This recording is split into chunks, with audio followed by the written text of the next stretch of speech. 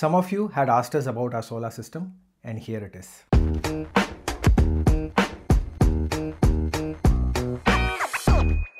In this video, we are going to talk about what a solar system is, what are the different components of a solar system, what do they mean by feed-in tariffs, what solar system that we have got installed, and we are also going to talk a little bit on return on investments and how that ties in with the solar system that we are using. Finally, we are also going to touch lightly upon batteries and some of the risks and pitfalls that you need to be aware of before installing one. A solar system basically helps us generate our own energy and save on energy bills. There are three essential components to a solar system: the solar panels, the inverters, and the racking system or the mounting system.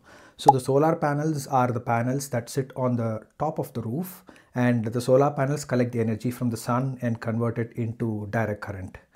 The inverters are the small box type things that sit on the side of the house that receives this direct current from the solar panels and convert it into AC, which is then being used by all the household appliances. The third one is the racking system, which is used to hold or mount the solar panels on the top of the roof. In terms of the inverters, we have two different kinds of inverters. One is the string inverter and the other one is the microinverter. In a string inverter system, you have all the solar panels connected in a series, and the end of the panel gets connected to one inverter at the side of the house.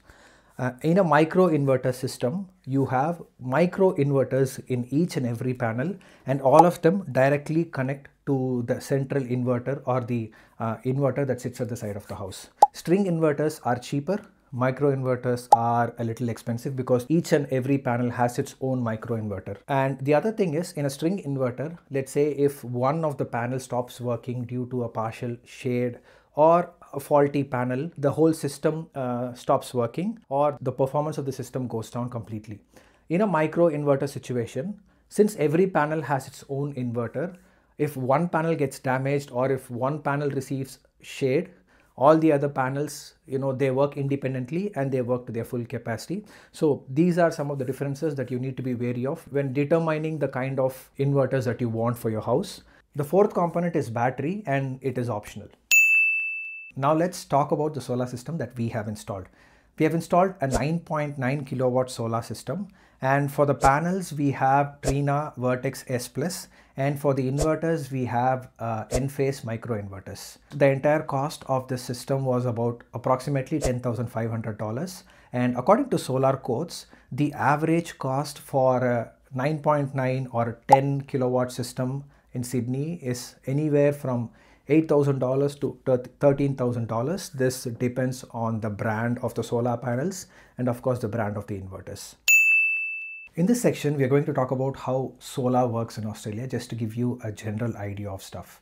So in a solar system, once energy gets generated through solar, the house first uses it. Let's say if you have your AC on during the day, or if you have your washing machine or any of the electronic items running, it is going to directly feed in from the energy that is generated through the solar system, and any excess energy that is not being utilized, that gets fed into the main grid. I'm just going to reiterate: solar generates energy, and the energy first gets used by us, whatever is running at that point in time, and if it generates more energy than what we are using, the extra energy gets fed into the main grid. And for every kilowatt hour of energy that we feed to our main grid, we get paid a certain amount. This is called feed-in tariff, or FIT in simple terms. So we are with Energy Australia under a plan called the Flexi Home Plan, and currently we pay about 37.7 cents per kilowatt hour for energy that we use from Energy Australia, not from solar, from Energy Australia. And every kilowatt hour of energy that we feed into Energy Australia, the excess energy that we get from a solar system, if we feed that back to Energy Australia's grid, we get paid 5 cents. Again, to reiterate, we pay 37.7 cents for every kilowatt hour of energy that we use. But if we give them back 1 kilowatt hour, we get paid 5 cents. So using your solar is worth 8 times more than exporting it. Now that we have a basic understanding on what a solar system is, what are the components of a solar system, how solar works in Australia, let's talk some numbers. So the annual average for a 10 kilowatt solar system in Sydney is roughly 39 to 40 kilowatts. In summers, it may be higher. In winters, it may be lower, but that's the annual average.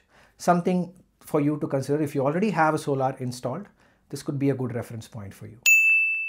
The next is return on investment and payback. Let's talk some actual numbers here. So we have installed our solar system back in September 2024 and we are in August right now. So we are almost a year. So we have good amount of data to compare and see how good the solar system has performed and what the return on investment is like. I'm going to put some numbers on the screen for you to see. So the cost of our solar system is about $10,500 as I said, and based on the numbers that we have, the annual production is about 12,000 kilowatt hours or 12 megawatts. So let's say if we consume 20% of everything, this is again a conservative number. Let's say we consume 20% of the solar energy that we produce, which means 80% of it goes back to the grid and we get paid 5 cents. Based on the numbers that we have, for self-use, that would be about 2,400 kilowatts times 37.7, which is what we get charged from Energy Australia. That gives us about $911, and the export would be about 9,671 kilowatts, that's the 80%, times 5 cents, which would be $484. So the annual benefit from using a solar system is $1,395, which is nothing but the $911 that we used, worth of energy that we used, we did not get from the grid, and we exported and thereby saved $484 in credit. So that comes to an annual benefit of $1,395. So the payback for a $10,095 system would be 7.2 years. On the other hand, if the consumption goes to 35%, let's say we use 35% of the energy that we produce from our solar, the payback would be 5.1 years. And if it's 50%, let's say we run a lot of the household electronic items during the day, the washing machine, the dishwasher run during the day, we are very conscious about using our solar, and every bright sunny day that we get, we are going to use all these things. So that would then give us a payback in 3.9 years. Realistically, most homes in Sydney sit about 30 to 40% of consumption, and thereby the payback would be roughly in 4 to 6 years for a 10 kilowatt system that I've invested in. Maybe if you get something for a better price, your payback would be sooner. So once your system is paid back, every bit of energy that your system generates is basically free power. Here's what you need to be mindful about when you're investing in a solar system. The longevity of the system is really important. If you think about short term, or if you think about saving money in the short term, remember that solar systems that are built for quality will last for 25-30 years with no problem. So spending that initial bit of money is going to save you a lot of hassle, and after 5 years or 7 years down the line, once your system is paid off, you want your solar system to work for the next 10 years, 20 years or something like that, and you also want to trust, or you want an installer that supports you for the lifetime of the solar system. So these are some things that you will have to consider before investing in your solar.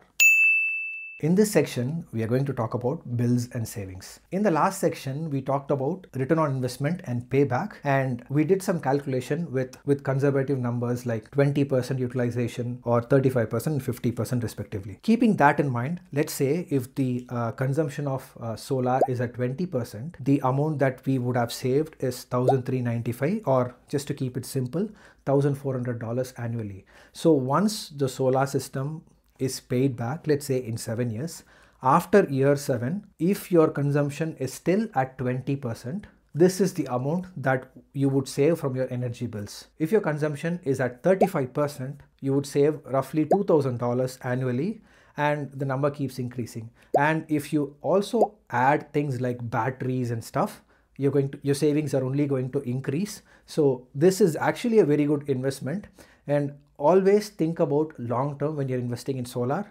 You need a good installer, you need good panels, you need good inverters, and a very good racking system so that it holds the entire solar system together.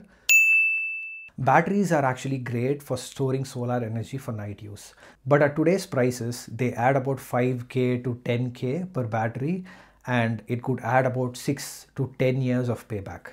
For our system, we don't have a battery, but we have ensured that our system is battery ready so that in the future, if we decide to install one, it's easy. That is something that you can consider before you install a solar system. Make sure that your solar system is future proof or battery ready in case you need one. When we started this journey, like back in September 2024, the feed-in tariffs from Energy Australia was at around 7 cents. And now they've reduced it to 5 cents. And there's a lot of talk about reducing feed-in tariffs or even export charges. What I mean by that is for every kilowatt hour of energy that we export, we may have to pay. Ultimately, what the government is doing is they're asking us to use our solar rather than sending it back to the grid. Using it, you're saving 37.7 cents of every kilowatt that you use. You send it back to the grid, you get 5 cents. So that's basically 8 times worth. If you are in Australia, don't chase for the cheapest system. Chase for the system that has quality, warranty, and the reputation of the installer. And if you've already installed solar, let us know in the comments what your solar system is, what worked for you, and what didn't work for you. Let's make this a real resource for people considering solar. I'll see you in another one. Bye.